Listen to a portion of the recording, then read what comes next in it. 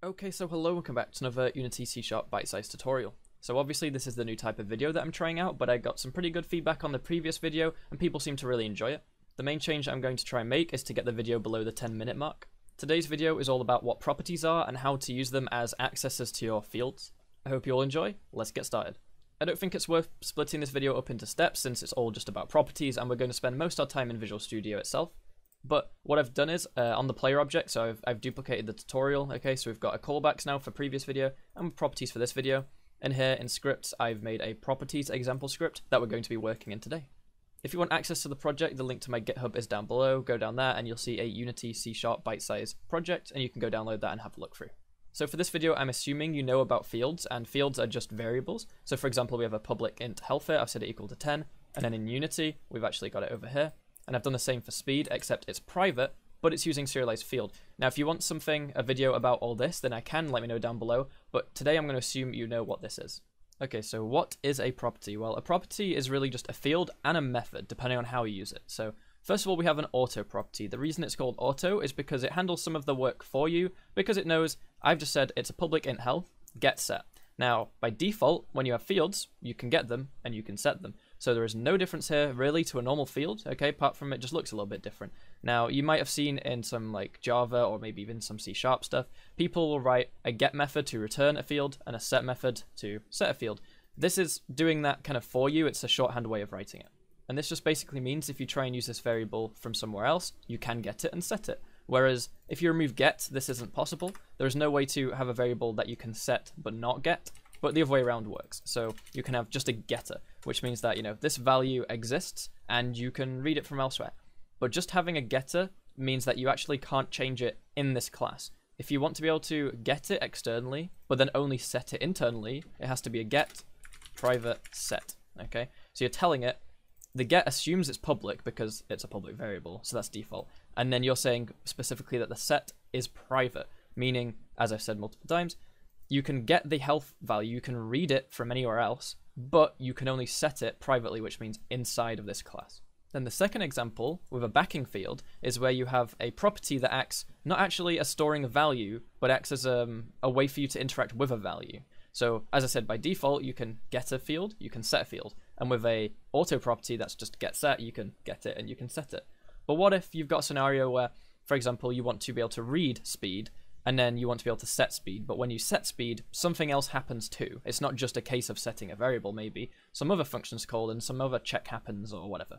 Well, in that case, you actually write that logic in here. So this is basically saying, okay, we have a private int speed. Now, the reason it's grayed out is because the way I'm using it right here is the exact same as when we had the auto property before. And it's telling us, use auto property. Now, if I say control.enter, it actually just does that for us. But that's not what we want to do here. We want some custom logic. So imagine, when we want to get speed, we just return speed. Okay, so when we ask for uppercase speed, it actually just returns this value. But when we try and set it, what do? Instead of just setting it to the value, let's do something else. So if I go like this, and then we want to say speed equals value plus 1. Okay, this is just an example. So that means that now, whenever we try and set speed to be something, it will set it to be 1 higher than that. So this is just some custom logic in between. Now I could have made a public void and called it set speed or something like that, okay? Set speed. And it takes in, you know, the new integer of speed. And then what I do is I just say speed equals speed. Now, because they're both called the same thing, I need to actually say this dot to refer that, to say that this is the speed inside here, and this speed is this one. So this is the same way, actually, well, if I wanted to do it how I've got it here, okay, this is what it is. But there's no point writing an entire method for it if we can just nicely use a property like this. Keep in mind the same is true when getting. You can actually do the same thing. It's not just the case for actually setting. So we can say, instead of return speed, I can say return speed plus 1, or I can say maybe speed plus equals 1, or the other way of doing that is speed plus plus. So I say whenever I retrieve speed, increase it by 1 and then return it. So that's a quick explanation of what they are and how they work, but now, you know, you might want to know some practical uses of it. So here we have a private int health, so this stores an integer for our health inside this class, and then we have a method to actually reduce the health. And what if we want to keep this, so this class can modify health, but externally we can read it, but we want to make sure we can't write it. So you could make a method that returns it, or we can use a property. So here I've got a reference to a properties example. So if I go into this and say .health, it's not there, okay? I think it actually tells you if you mouse over that it's inaccessible due to protection level, it's private. Now if I made it public, I could do stuff with it. I can change it if I want to. I can subtract 1 from it. Now I want to be able to protect this variable effectively so that external classes cannot modify it. So what I can do with this private, so let's make it back private. So remember, I still want it to be private, but I want to be able to read it from here. So the way I'd do that is I'd make a property, okay? So public int health. Now there's a shorthand way of doing this. If your property is just to return a value, you can do equals greater than. So it's saying basically go get health. So big health returns lowercase health. This will tell us in a second that we can use an auto property. So it's going to look like this. Just like I said earlier, the get private set. So remember, we can modify it inside this class. Then down here, I can actually read it. So I'm trying to modify it here. That's not going to work. But imagine I had a variable called a, int a equals, and I can say this.health. So I can actually read the value and use it. Now it's always nice to be able to use an auto property, but sometimes you can't, because what if your variable is something you want to see in the inspector? So that means you have to use a serialized field private float. Let's go with speed, okay? And we'll set that equal to 5. Now the reason why you can't use an auto property here is because Unity doesn't know how to show properties in the inspector. You have to use fields.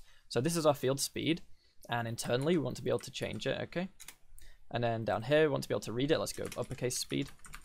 So now we have to actually use the getter that I showed you earlier. So I'll make a public float speed returns speed. And then I'll make sure this is a float so it's happy.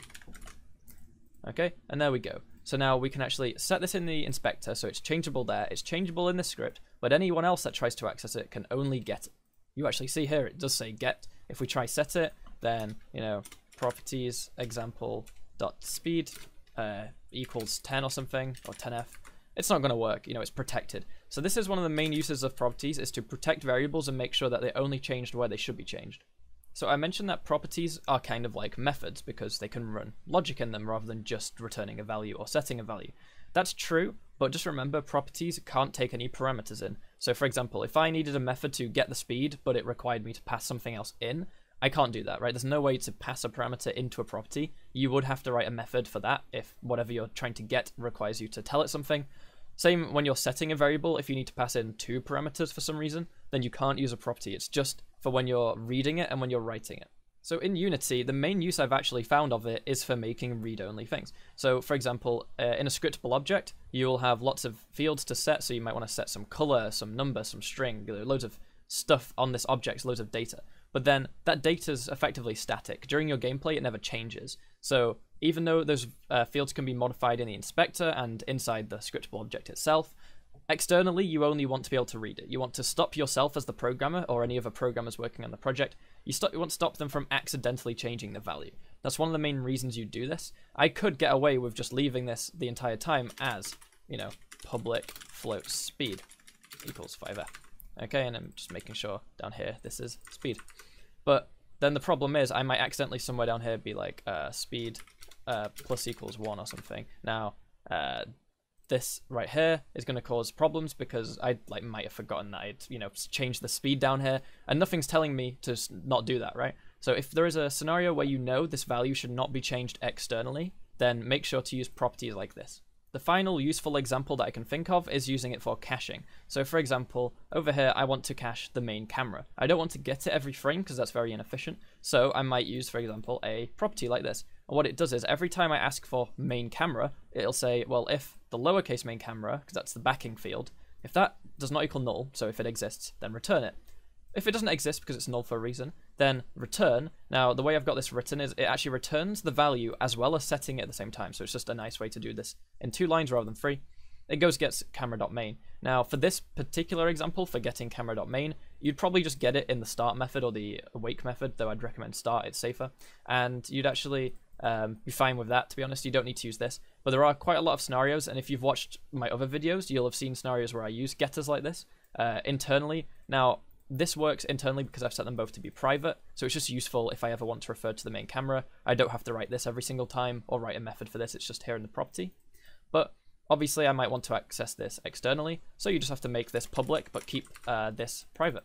But yeah, so I want to keep this video short. That's pretty much it. I've covered the main uses of properties, okay? So you use it mainly for making things read-only, for caching, and just as a nicer way to not have to write loads of big methods and write, you know, get this, get set that, whatever. You just write what you need. So if a variable is only read, then just go with get. And if it's a read and write, then go with get and set. If you need to write extra logic, for example, when you set the player's health, you want to check if it's below 0, then set it equal to 0. That logic can be done in there. It's up to you. If there was anything else in this video that you want me to make a separate video on, so for example, fields or maybe even property accessors, so like public, private, protected, that kind of thing. I did a video on it about a year or two ago, but it's very old, so I should probably do an update in this series. If you do want that, then let me know. So yeah, if you like the video, then please leave a like and subscribe. It would help a lot. Thanks for watching, guys. I'll see you next time, and goodbye. But of course, before I go, I've got to thank my patrons. Special thanks to John Salig, Liz Kimber, David McDermott, Exit Return Zero, Josh Folsom, Beardodai, Dustin Miller, Francisco Diaz, Rack, Eurus Letter, Hades Orko, Rene, Budaray, and Murray Baldwin. If anyone else is able to help support the channel monetarily, link to my Patreon is down below. If not, there are also links down below to other social media, such as Twitch, Twitter, and Discord, as well as our website. If you could help us out by following on any of those, checking any of those out, that would be greatly appreciated. I'll see you guys next time. Thanks for watching, and goodbye.